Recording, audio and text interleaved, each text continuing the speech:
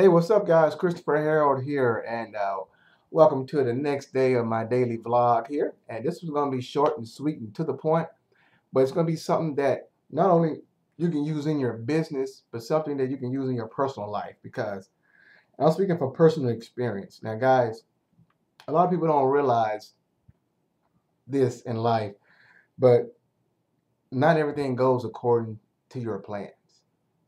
And for some people, that could just throw everything awry for them. I mean, it throws everything out of order. It just put a total monkey wrench in their plans so they can't even function anymore. But I'm gonna share something with you right now that's very simple. And if you guys are Christians or even if you're not, I'm gonna share something with you that's gonna give you a breakthrough, because whatever affects your business affects your personal life, and whatever affects your personal life affects your business. And if you can learn to do this one thing that may not be so natural to you, but if you can learn to do this one thing, regardless of what circumstances, what obstacles, what mountains, what unexpected things come into your life, I promise you things will change for you. And what is that one simple thing? Simply is giving thanks.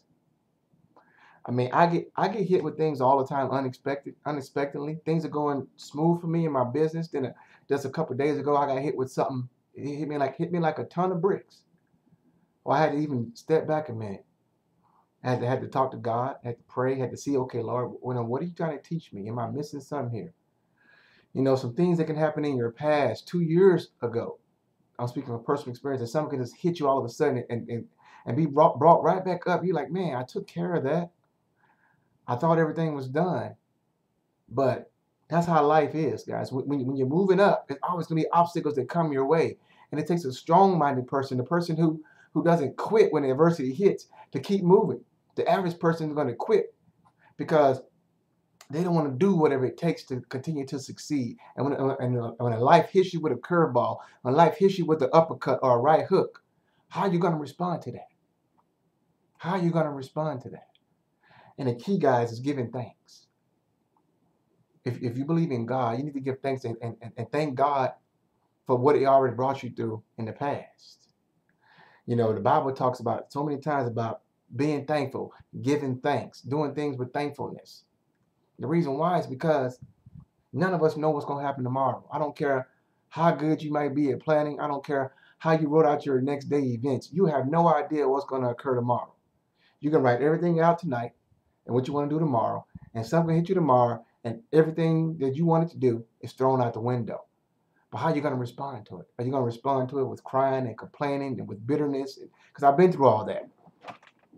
I've been mad at God. But at the end of the day, I said, you know what? I got to give thanks.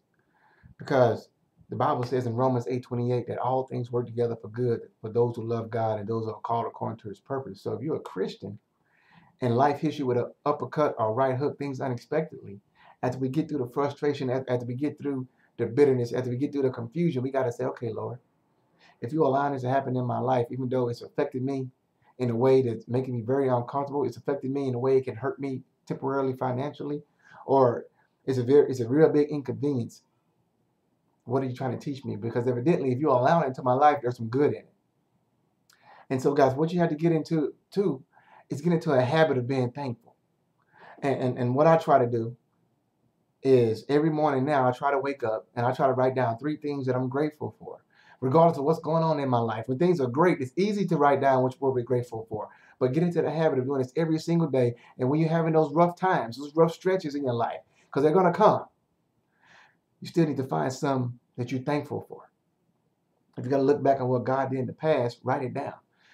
You can find 3 things every single day that you're thankful for. So give yourself a gratitude log.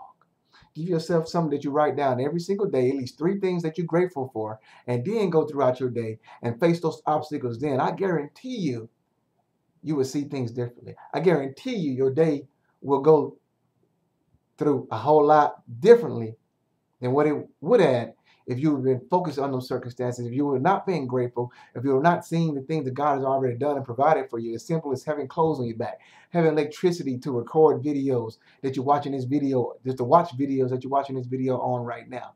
That's the simple things in life, guys. And when we can thank God for the simple things, when we can be grateful for the simple things in our life, all the bigger things that we want, those will happen. But we gotta learn to become grateful for what we already have.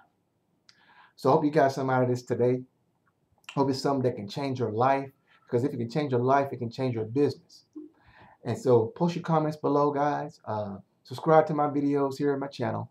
And just like my videos and just let me know how this video helped you in what type of form or fashion. And as always, you guys, you know, you can work with me. You can go to workwithchrisharrell.com. You want to work with me. And I look forward to working with you. I look forward to helping you change your life and change the lives of others. I got to roll, but God bless.